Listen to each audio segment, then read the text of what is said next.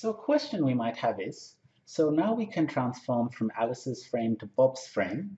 What about the other way, from Bob's frame to Alice's frame? So the way Alice sees the situation is she's not moving forwards. No, she is stationary, while Bob is moving backwards at speed v. So in other words, to transform the other way, we go through the exact same derivation, and so end up with the exact same equations, just with v swapped with minus v, or in this case, beta swapped with minus beta.